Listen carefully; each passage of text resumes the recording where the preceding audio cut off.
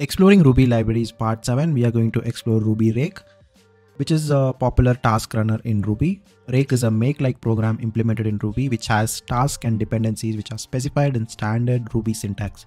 The main goal of Rake is to, run some task, example like resetting your database, running your tests, and running your reports, and running your server, and some, it's like automating your task with the simple commands. So that is what about basic thing about Rake. Don't confuse yourself with Rake and Rack. They both are completely different things. So Rake is a task runner. Rack helps Ruby servers and frameworks to work together. So let's explore more about it. Let's start with some example of codes.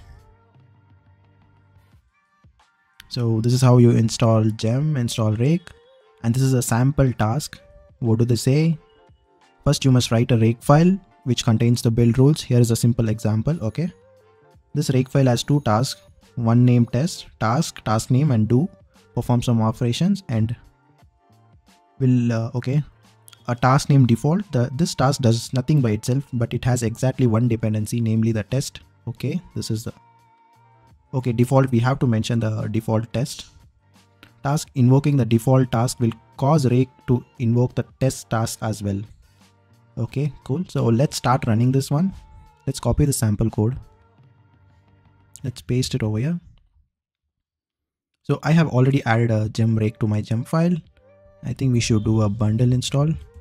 We should also create a Rake file. Okay, let's paste the code, and I have already added a gem over here, gem Rake, and then I have created a Rake file. So let me delete this file. Okay, now we have inside Rake folder, we have a Rake file, and we have also added a gem file. We need to do a bundle install. Let's clear this, and we have a default task and one simple test task. So I think we need to change this code because we don't have a unit test RB file. We're just gonna put running test. Now let's run Rake. So you got it. By default, it's taking the test task and running it. To run the default task, to run the test task, we need to do a command called rake test. So this will take this task to be executed.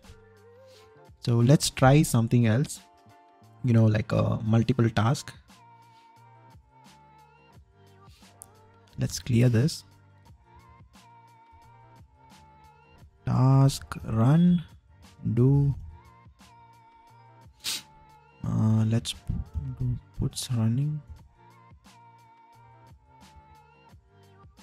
Okay, this is the first task, and we can add a second task.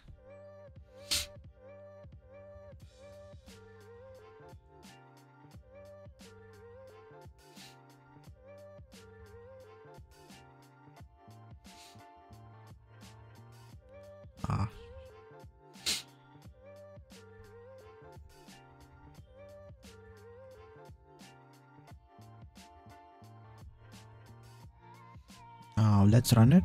Rake run. This has run the first. Now, oh god, Rake second.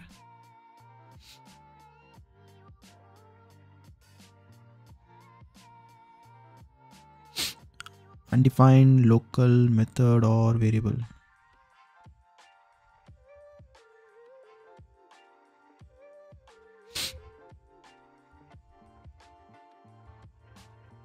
Okay, I think I made a typo. Rake third. Okay, third is running. So there is also one more method to do this, that is using a namespace. Namespace rake do, and this is our first task. I think we need to remove this. I don't think so. I have value.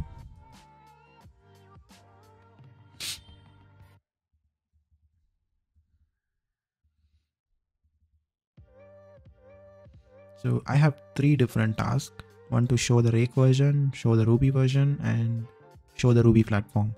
So by using namespace, what we can do is we can actually, list all the task outs, Rake-t, So you get all the task list by passing the parameter. So in order to run the task, I think we need to rake off version. I think I did a mistake.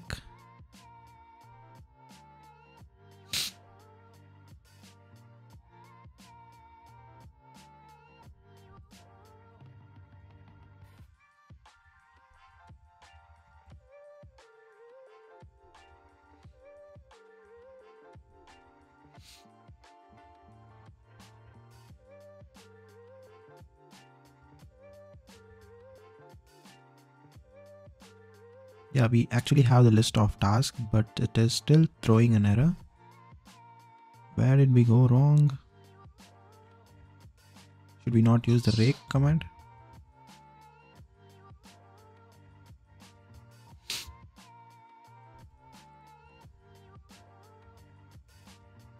Oh, okay. I think it's a keyword. I think we should not use the default rake. So since I have changed it to something else, it started working. My bad. So that's it about this video session. We're just exploring about simple basics about rake. So basics, file list. You can actually go through this. I'll share the link in the description. Please do like, share and subscribe for more such videos. If I have missed anything or if I have made something wrong, please do post it in the comment section so I can correct myself. Thank you. Peace out.